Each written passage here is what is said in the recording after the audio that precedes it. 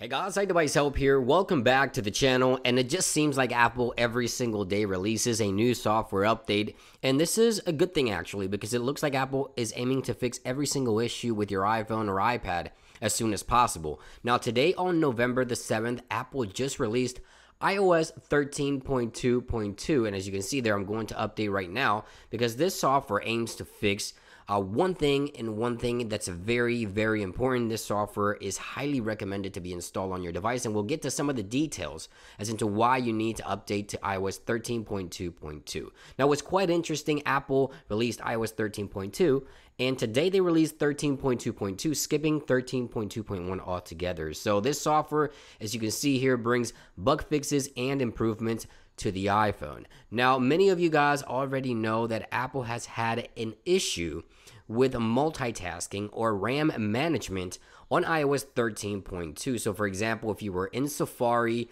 you open Safari, you were watching maybe a YouTube video in the YouTube application, and you background an application, which means you put it in the app switcher and you head on over to the home screen.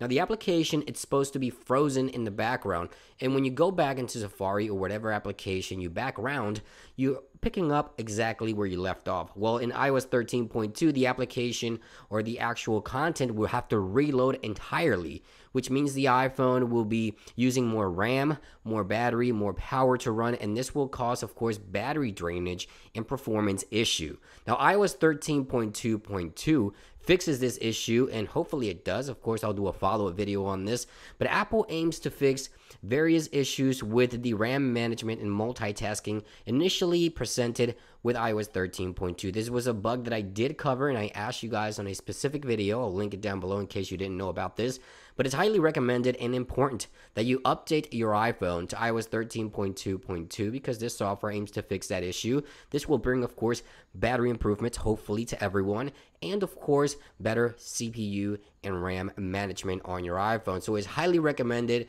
You can go to settings right now, software update. The software will populate for you. Of course, I'm going to download it right now. I'm going to be testing the software, and I'll be back with a follow-up to let you guys know if the issue has been resolved. But I highly recommend you check it out right now and update your device if you're having these issues with any application, whether it's an Apple app or a third-party application. iOS 13.2.2 aims to fix these issues. I'm very happy that Apple is doing this.